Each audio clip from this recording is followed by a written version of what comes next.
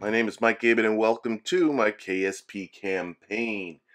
Just here on the moon time warping, waiting for the Kegel 4 and her crew to get underneath the orbit of the Carian. Oh, there goes the Carian 1 right there, heading towards the north. Like I said, we're just waiting until we're underneath its orbit because we're going to be rendezvousing with it. I think that ought to do it. So we want to put ourselves into that same polar orbit. So we're going to be going towards the north and a little bit west. I always like to think about this a little bit, and obviously avoiding that arch there that's going to be in the direction we're going. And we're off. So pitch over. Okay, and we're going a little west of north. So because remember the moon does rotate towards the east, so we want to sort of cancel out some of that rotation, though I don't see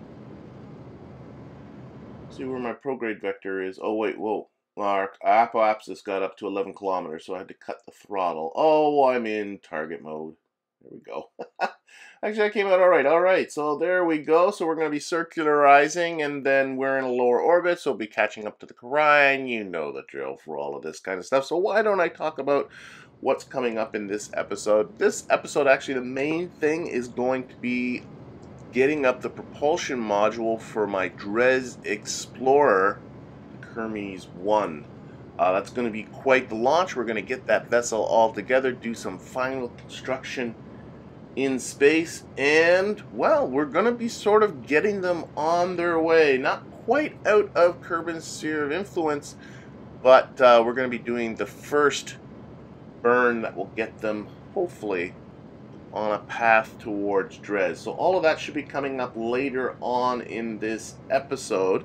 So I kind of want to go through this moon stuff pretty quickly. I do want to talk a little bit about a mod that I have installed. I installed a mod called Persistent Rotation. This is one that was been eyeing actually for quite some time. It makes it so that when you time warp, the rotation doesn't stop; it keeps going.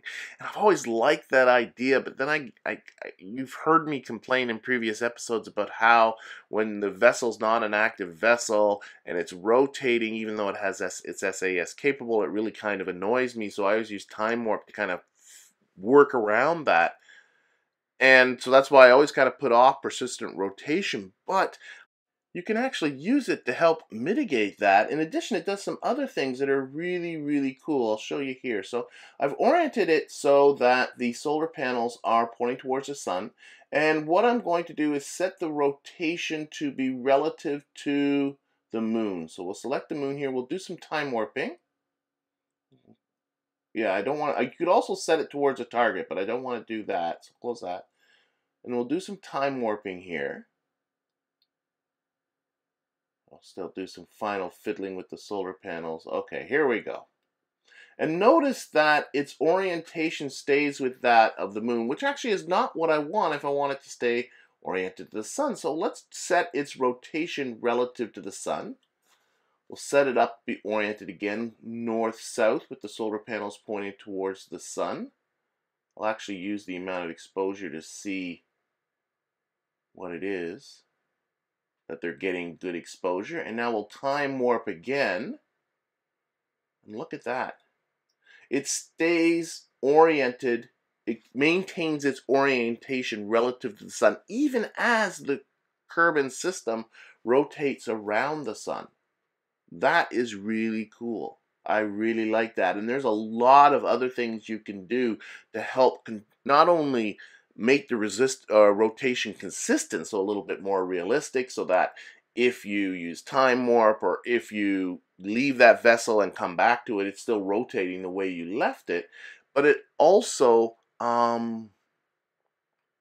gives you these additional tools to do the kinds of really precisely orient the vessel the way you want, and do some other things too, and I'll get to those later. Right now, though, obviously, we're coming in to Asteroid Yoi and the Carian 1, and also docked with Asteroid Yoi is the Arm B, my asteroid chaser, which I really, when I got time, have to send up some fuel up here so that I can refuel the Arm B, have it go chase down another asteroid for me. But we're just going to come in here, and there's nowhere for this guy to dock, and I want to leave it docked with the asteroid. So what we're going to do is we're going to bring it to a relative stop. We're going to fly over Bob over to the Karian 1. He doesn't have to do too much. He just has to undock the thing and then kind of back it away while our pilot Stala will stay with the Karian 4. And the only one aboard the Karian 1 is our tourist Merline, who we've left for 3 days all by herself on the Karian 1 while these guys messed around on the surface of the moon. And she was good. She listened to instructions. She didn't play with anything. But oh my gosh, is she getting bored. She's been spending way too much time watching the same videos over and over again.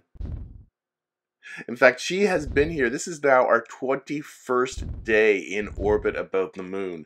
The tourist contract, all I had to do was get into an orbit. So she's like, look, man, I really appreciate getting my money's worth and all, but I really would like to get home right now. So that's what we're going to do. So we'll dock the Kegel 4 here, and then we'll transfer everybody aboard, including the science, onto the Karian 1. Anyway, we went and we set up our maneuver, but thanks to our polar orbit, our burn out of here isn't going to be for another couple of days. So we're going to have to revisit these folks, probably in the next episode. But before we get onto Kerbin's surface and launch the propulsion module for my Dres Explorer, one quick look at another cool thing you can do with persistent rotation. This is Kerbin's station, which we haven't seen for a little while, but Bartner and McNann and Carroll have been working very hard while we've been off doing other things. And as you can see here, I'm time warping, but what I've done is I've used persistent rotation to keep that antenna and solar array always pointed away from Kerbin. So you can get really cool shots like this one here.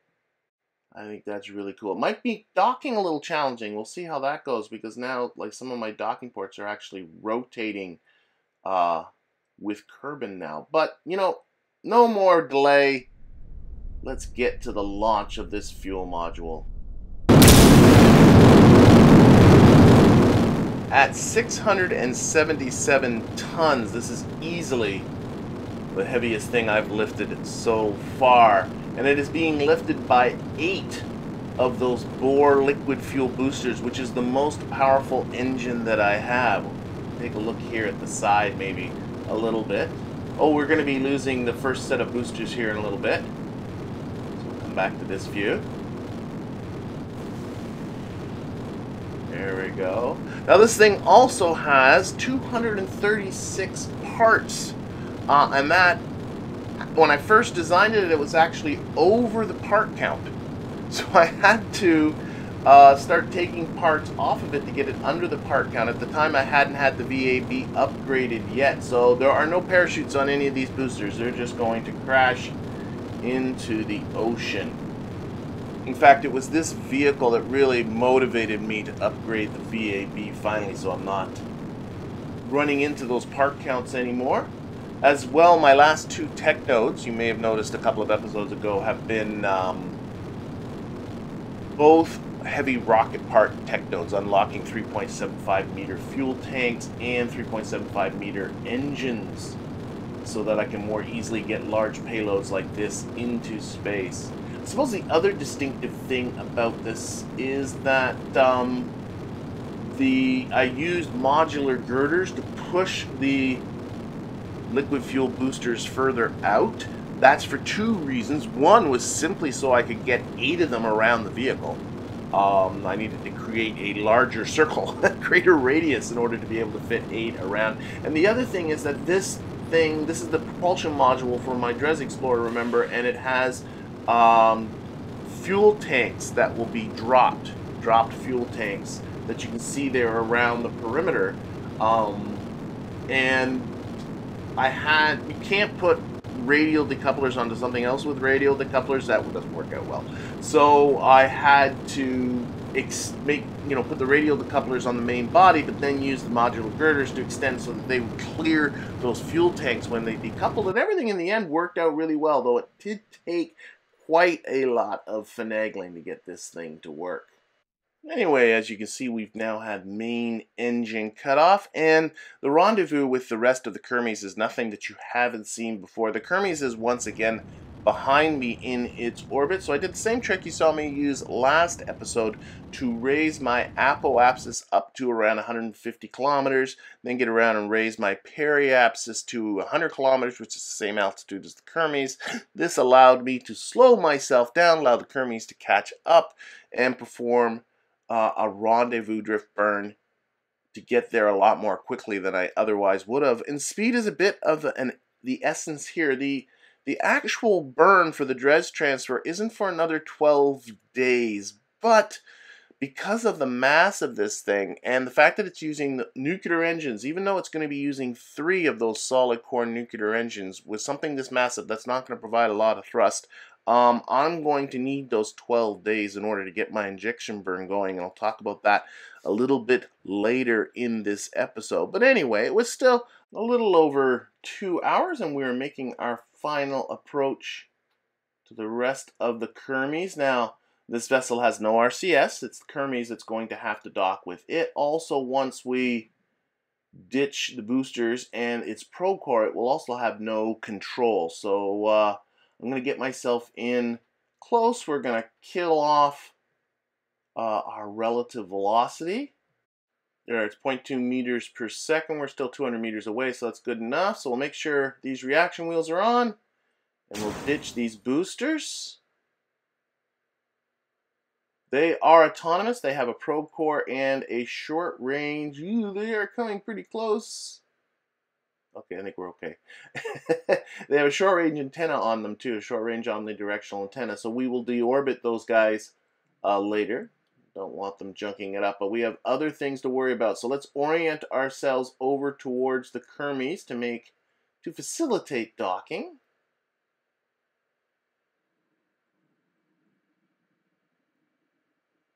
Coming around slowly. This is a heavy vessel. And then there's a probe core up at the front that I want to ditch, mostly because the Kermes already has some control. Oh, we can deploy that last radiator now. And I really do want to get my rotation under control because I will have no control once this thing is gone. So there's the probe core. It's got a docking port here. And then that will free up that docking port, which is what we need to dock to. And we've got to get rid of this thing. There we go. I got a couple. You'll see them there. There they are, those unidirectional stick anywhere RCS ports. There we go. I'll just push it out of the way. We'll deorbit that later too. Now we just need to get ourselves over to the Kermes. There we are now. I want to fuel up the Dream Chaser. We're not going to be taking the Dream Chaser with us. We're going to have to come up and get somebody to come up and get it. But I do want to fill it up as much as I can. You know, kind of in hindsight now, maybe I should have done this beforehand. But then once that was done, it was time to ditch it. So we'll give ourselves a little bit of rotation here so that it'll move away from us. Oh, okay, let's get on to the Kermes. There we go. Okay, so the Dream Chaser is on its way out of here. We'll control from this docking port, and we'll do the docking, and we'll speed this up too, so this doesn't take so long. Yeah, I wanted to fuel up the Dream Chaser because there is a ton of monoprop on this thing, thanks to the RCS tug there that is on the left end of the habitation module from our view right here. And that is going to also be detached and deorbited. The final vessel here will have no RCS. Things will dock with it, not the other way around. So we'll move our way in here. And again, for such a cobbled together configuration of various modules, this thing flies along pretty well.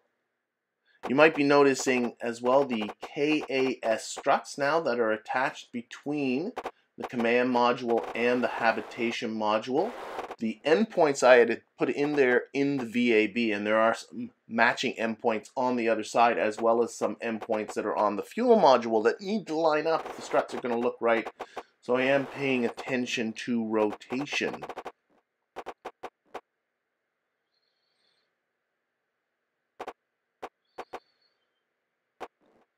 Anyways, this did take a little while because I'd kept the fuel module fairly far away, so I didn't have to worry. There's so much debris floating around here. I wanted to make sure I didn't end up having to worry about the debris, but eventually we did get it in there and docked.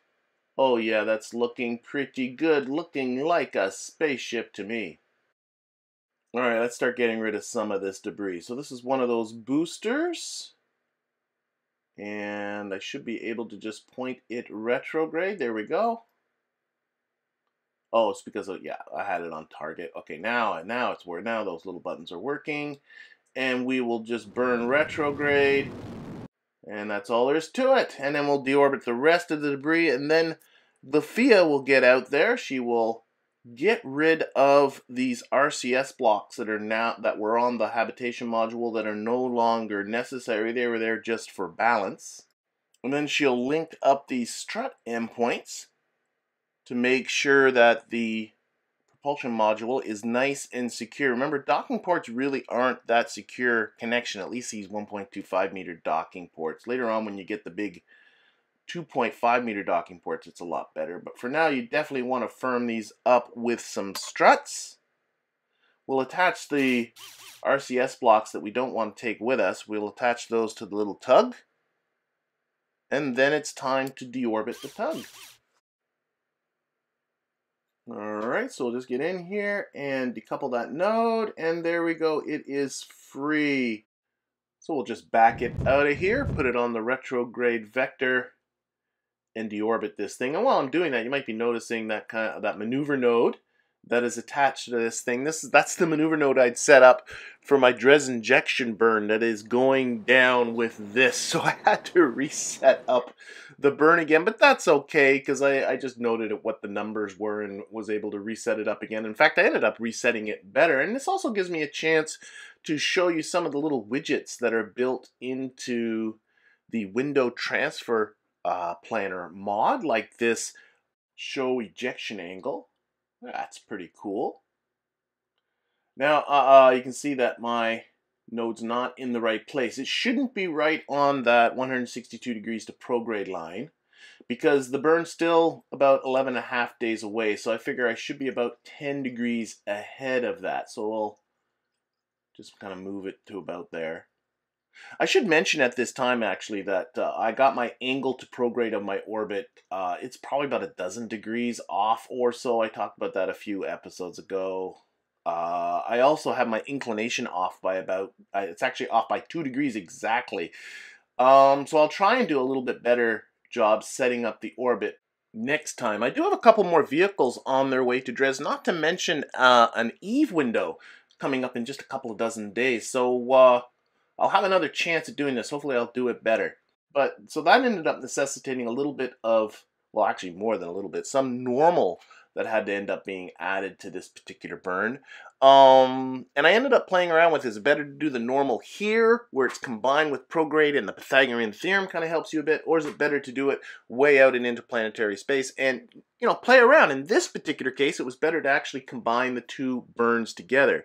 But I ended up with, I was pretty happy with it, this 2,078 meter per second burn that will get me to Dres in 322 days, which the window planner was actually predicting a 2,147 meter per second burn that gets me in 430 days. So, haha, take that, math. Actually, I suspect I'll be paying for this upon my insertion because my angle coming into Dres's orbit is actually pretty steep, so I shouldn't get too cocky about this. The issue is that, according to Kerbal Engineer, this is going to be a 32-minute burn. Yes, thanks to the powerful 1/10 of a G that those nuclear engines can put out for me, even though I have 3 of them. I can only pull about 1/10 of a G with this thing fully fueled. So I'm going to split the burn into 2. So what I'm going to do is I'm going to put up another burn. I'm taking note of the ratio between the amount of normal and the amount of prograde so that this first burn will be in the same proportion. I hope that sort of makes some sense. So I'll have the same proportion of normal to prograde. But I want it to be about half. Actually, it has to be less than half because I want to make sure I don't eject myself from Kerbin's sphere of influence. Yeah, if once you're out of Kerbin's SOI, there's no coming back. So what I'll do is I'll set up a second node here. This will actually be the first node because it's ahead of the first one. And I want it to be right on top of the other node. So we'll just sort of move it forward here. And I got some idea of what I want as far as the amount of the apoapsis to end up with to get me a period that I want. I want the period to be about 11.5 days so that by the time I come back to that, because that's about how far it is to the actual injection burn to Dres, so by the time I come back to that, I'll be ready to do the second half of this burn. And what I ended up with is this burn that's 943 meters per second. Still keeps me within Kerbin's SOI. The burn is still 15 minutes and 48 seconds. So if I take that and split that in two, that means I should be starting to burn at 7 minutes and 54 seconds. So here we are. We're coming into it. 3, 2, 1. Let's do it. Oh, this feels so wrong. If you look at the nav ball, or even if you take a look at Kerbin, you can see I'm almost pointed straight down. But that's kind of the way I think you have to do it. I hope I'm doing it right. If I put it just on prograde, I would end up pushing up my periapsis way too high. So I put it on the maneuver node and just ride this around. Now the biggest concern is while I'm burning like this, I am bringing down my periapsis, and the biggest concern is bringing that periapsis down into Kerbin's atmosphere. Then you're in a little bit of trouble, and that's the whole reason actually why I put this in a 100-kilometer orbit rather than my usual 80-kilometer orbit that I like to eject from. It was just so that I had some room to bring that periapsis down. Anyway, as you can likely guess, this took a little while. Even with using a little bit of physics warp, I didn't go past 2 on the physics warp because I didn't want to I don't know, mess with the physics too much. I guess that's it. I get nervous at higher physics warps. And by the way, if you don't know how to get the physics warp when you're not in the atmosphere, you hold the Alt key and then press period like you normally do to advance warp, or comma to bring it back down. Anyway, I'm not going to show you this whole burn. That would be ridiculous, even in fast motion. So why don't we cut ourselves closer to periapsis where you can see things are not turning out to be too scary. Here we are. We're just passing periapsis and my altitude's about 79 kilometers, not that close to the atmosphere at all. So that worked out very, very well. As you can see, there are 8 tanks radially attached here. All of these tanks, by the way, are just holding liquid fuel. I didn't want to deal with any kind of cryostatic stuff, so it's just liquid fuel being used as a propellant in these nuclear engines. And right now we're draining fuel from 4 tanks equally, all at the same time, and not draining it from anywhere else. And of course, when those 4 tanks are empty, those tanks will be dropped. And you might be wondering, why didn't I drain from just 2 and drop those 2, and then I can drop and lose mass more quickly? Well, because those 2 would have drained before I had achieved an escape velocity out of Kerbin's sphere of influence, and if I dropped 2 at that time, they would have remained in orbit around Kerbin, and I hate debris. In Kerbin's SOI, I'm perfectly fine with flinging debris all over the rest of the solar system, but I don't like it in orbit around Kerbin. So when I drop 4 of them, by the time I drain all 4 of those, we should be on our way out of Kerbin's SOI. Then I can drop 4 of them, and then those things will end up orbiting the sun somewhere, and I won't have to think about them anymore after that. Why don't we cut a little bit ahead in our trajectory towards the end here? What I'm really looking at, I'm not really looking at the maneuver node so much in the burn on the nav ball. I'm more looking at my orbital period, and I want to cut the engines when my orbital period gets to around 11.5 days, because that's how long it's going to be until I get back to do the second half of the burn, and then that will time it all right. looking at it now, I kind of wish, I don't know, the orbital period you can see isn't really all that high. I had most of the orbital period towards the end of it. Again, that has to do with the Oberth effect. I could have actually taken this burn and split it into 2 more burns. It's a little late to be thinking about that now. I'm wondering if that would have been more efficient, because all of this time I spent burning in the wrong direction does impact the efficiency. I think I've burned about 200 meters per second more of delta V than what the burn really asked for, but well, that's what it is, right? That's if you know, when you're dealing with such low thrusts, and I think this thing is perfectly serviceable with the low thrust, but that's sort of the price you pay. So your burns aren't quite as efficient as they otherwise could be, but now I don't have to lug along as many engines as I might otherwise be. Anyway, we're getting close now to the 11.5 days on the period. All right. A couple more puffs.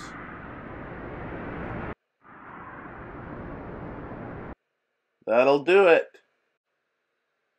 Okay, so we'll get rid of the maneuver node down here, and there is the other maneuver node, which of course is now completely wrong, so I have to go in there and adjust that.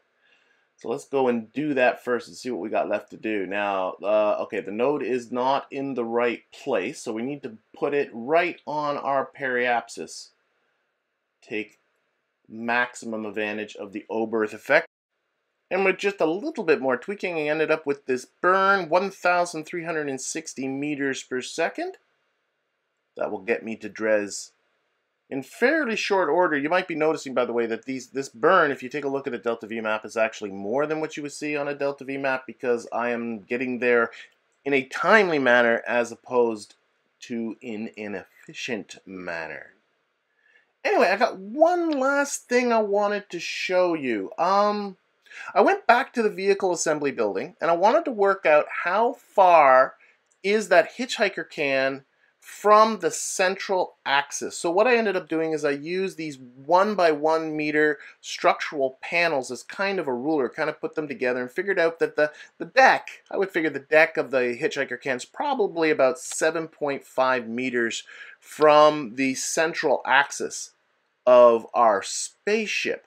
And then I used this formula to figure out how much rotation do I need to generate 1/3 of a G, because that's the whole reason I designed this thing this way, is so that I can sort of fake having a gravitational field in there. So the formula is this: acceleration is equal to the radius times omega squared. And I'm sorry, I don't have an omega symbol, I have a W instead. So I put in, and I want my acceleration to be 1/3 of a G. So that's 9.8 divided by 3. If I put in the 7.5 meters for the R and solve for the omega, I end up with 0.660, and this is in radians per second. So you have to do a little bit of converting. You have to multiply by 60 and divide by 2 pi to get that to be 6.3 RPM. And then I'm going to use the persistent rotation mod and simply just enter that in. So 6.3 and activate, and here we go. Obviously it takes a bit to get up to speed, but oh my, look at that. And I did make sure, by the way, that the center of mass of this vehicle, even though it's asymmetric, the center of mass is along that central axis, so it will rotate correctly. Wonderful. And in a little over 11 days, these folks will be back towards periapsis, ready to make their burn and become the fastest Kerbals ever. But that's obviously going to have to be for a future episode. I thank you for watching and hope to see you again next time.